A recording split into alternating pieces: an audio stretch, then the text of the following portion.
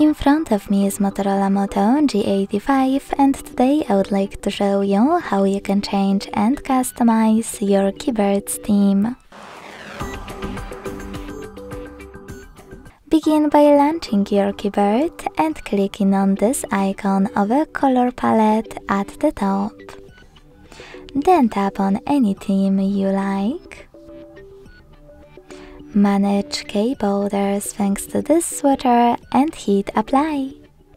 If you want to customize it instead, tap on the color palette again. Select this plus under my themes and tap on any photo you wish to apply as your new keyboard's background. Pinch it to scale, drag it to move and hit next. Adjust brightness by swiping left or right. Hit done. Manage key borders and select apply. As you can see, this time theme of my keyboard was successfully customized with an image. Thanks so much for watching. If you enjoyed this video, leave a like, comment and subscribe. Bye!